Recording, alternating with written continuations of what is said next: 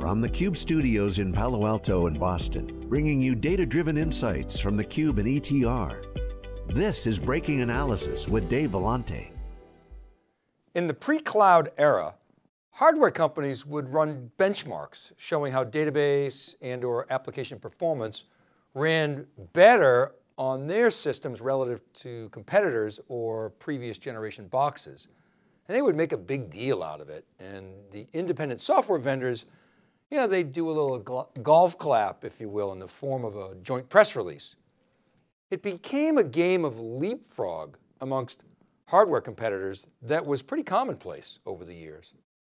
The Dell Snowflake deal underscores that the value proposition between hardware companies and ISVs is changing and has much more to do with distribution channels, volumes, and the amount of data that lives on-prem in various storage platforms.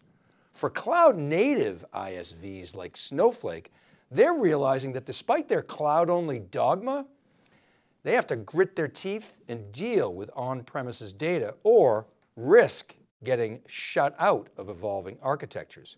Hello and welcome to this week's Wikibon CUBE Insights powered by ETR.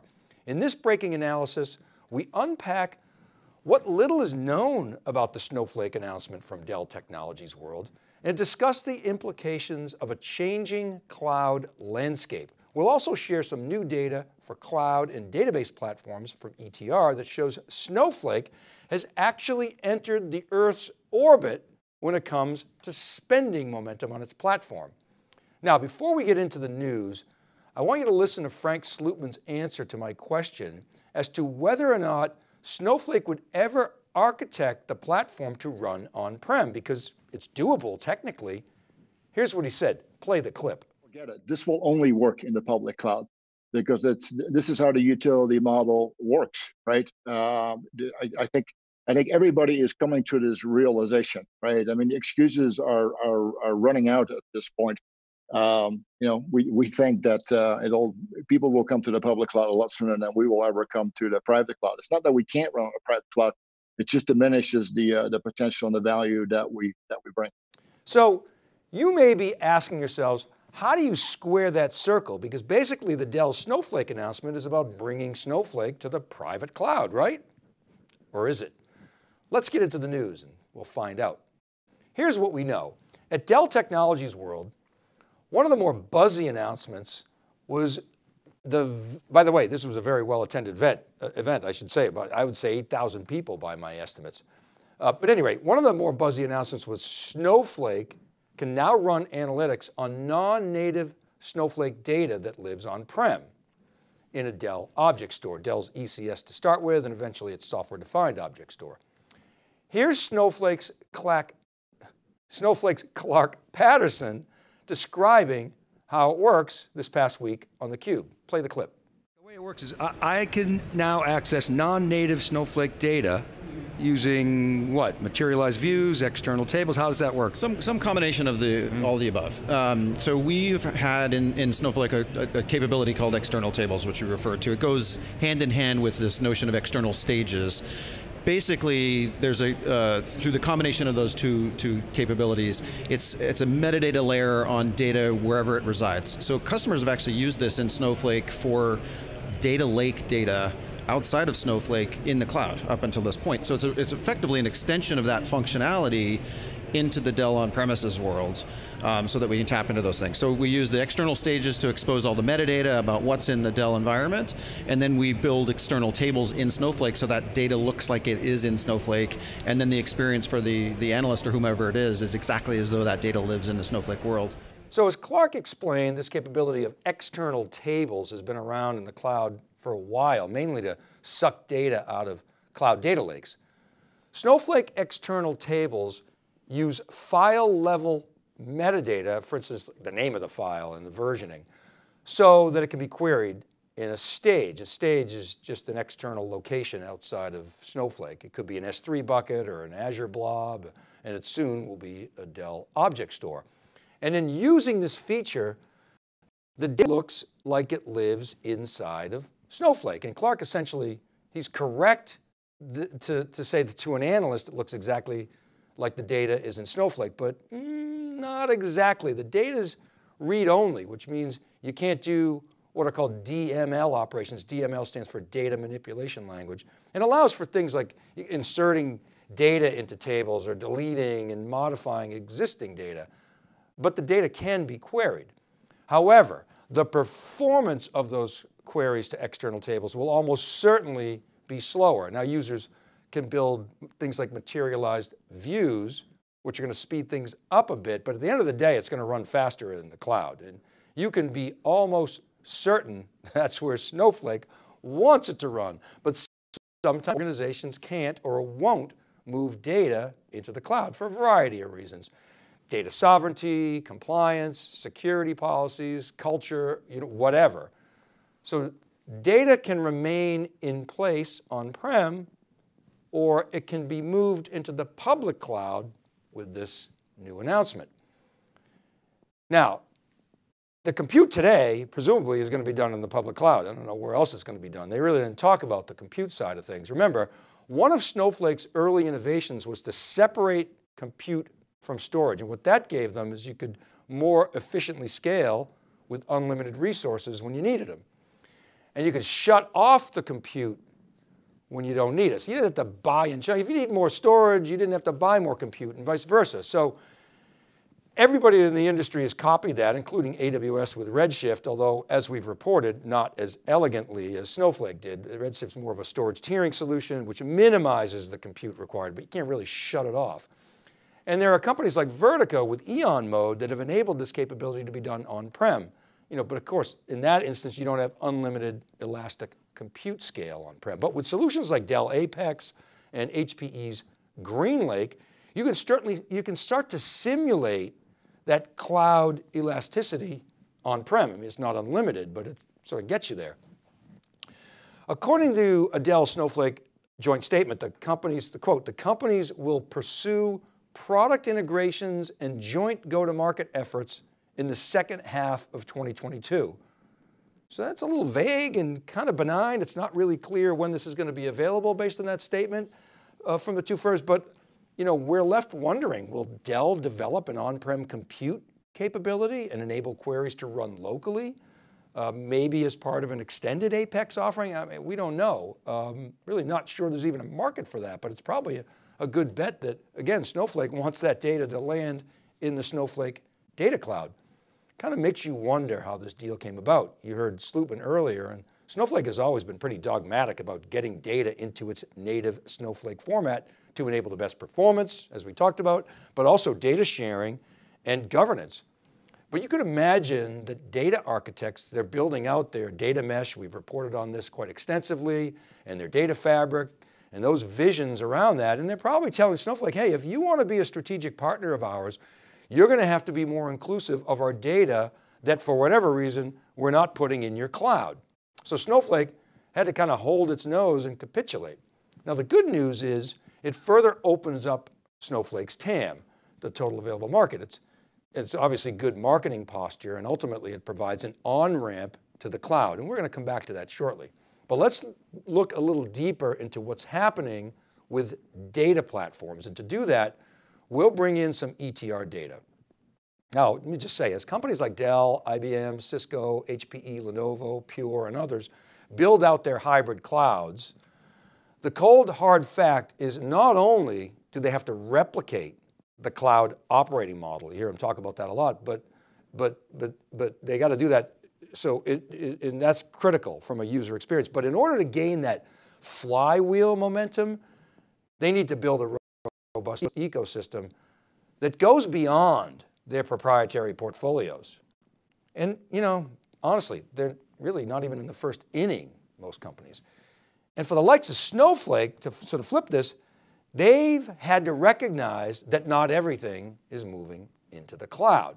Now, let's bring up the next slide. One of the big areas of discussion at Dell Tech World was Apex. That's essentially Dell's nascent as-a-service offering. Apex is infrastructure as a service cloud on-prem, and obviously has the vision of connecting to the cloud and across clouds and out to the edge. And it's no secret that database is one of the most important ingredients of infrastructure as a service, generally, in cloud infrastructure specifically. So this chart here shows the ETR data for data platforms inside of Dell accounts. So the beauty of the ETR platform is you can cut data a million different ways. So we cut it and we said, okay, give us the cloud platforms inside Dell accounts. How are they performing? Now this is a two-dimensional graphic. You got net score or spending momentum on the vertical axis, and what ETR now calls overlap, formerly called market share, which is a measure of pervasiveness in the survey. That's on the horizontal axis. That red dotted line at 40% represents highly elevated spending on the Y. The table insert shows the raw data for how the dots are positioned. Now the first call out here is Snowflake. According to ETR, quote, after 13 straight surveys of astounding net scores, Snowflake has finally broken the trend with its net score dropping below the 70% mark among all respondents. Now, as you know, net score is measured by asking customers, are you adding the platform new? That's the lime green in the bar that's pointing from Snowflake in the graph. Or are you increasing spend by 6% or more? That's the forest green. Is spending flat? That's the gray. Is your spend decreasing by 6% or worse? That's the pinkish. Or are you decommissioning the platform? Bright red, which is essentially 0 for Snowflake. Subtract the reds from the greens and you get a net score. Now, what's somewhat interesting is that Snowflake's net score overall in the survey is 68, which is still huge, just under 70%, but its net score inside the Dell account base drops to the low 60s. Nonetheless, this chart tells you why Snowflake, its highly elevated spending momentum combined with an increasing presence in the market over the past 2 years makes it a perfect initial data platform partner for Dell. Now, and in the Ford versus Ferrari dynamic that's going on between the likes of Dell's Apex and HPE's GreenLake, database deals are going to become increasingly important beyond what we're seeing with this recent Snowflake deal. Now, notice by the way HPE is positioned on this graph with its acquisition of MapR, which is now part of HPE Ezmeral. But if these companies want to be taken seriously as cloud players, they need to further expand their database affinity to compete, ideally spinning up databases as part of their super clouds, we'll come back to that span multiple clouds and include edge data platforms. We're a long ways off from that, but look, there's Mongo, there's Couchbase, MariaDB, Cloudera, Redis. All of those should be on the short list in my view. And why not Microsoft? And what about Oracle? Look, that's to be continued on maybe as a future topic in a breaking analysis, but I'll leave you with this.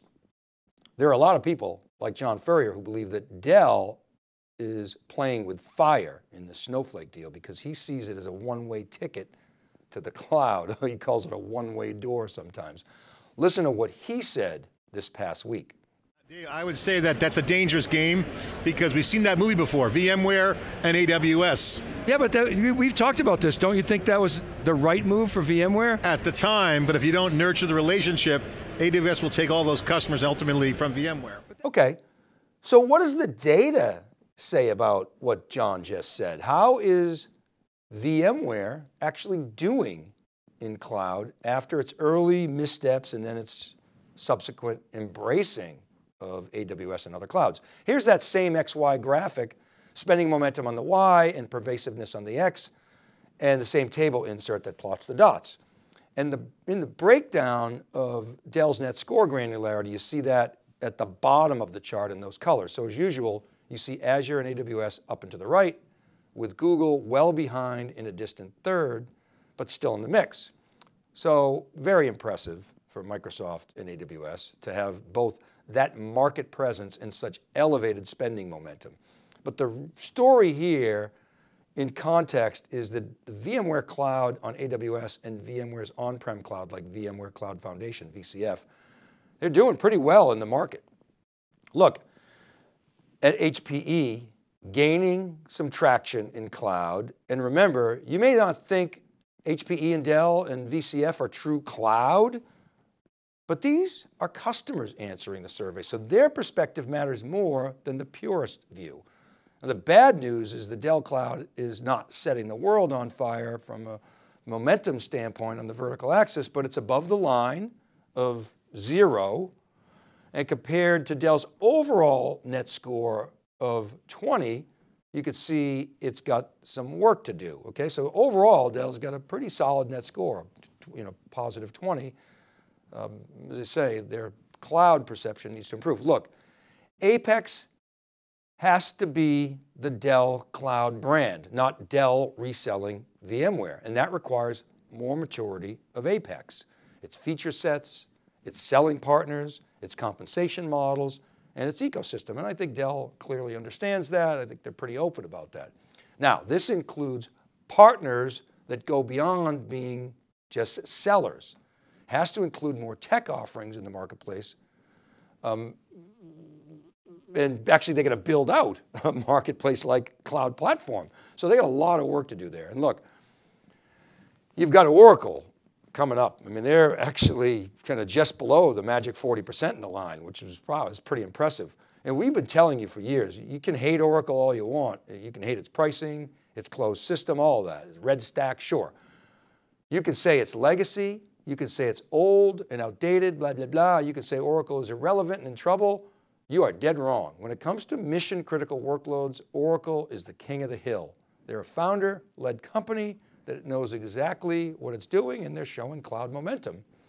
Okay, the last point is that while Microsoft, AWS, and Google have major presence, as shown on the x-axis, VMware and Oracle now have more than 100 citations in the survey. You can see that on the insert in the rightmost column. And IBM had better keep the momentum from last quarter going, or it won't be long before they get passed by Dell and HP in cloud.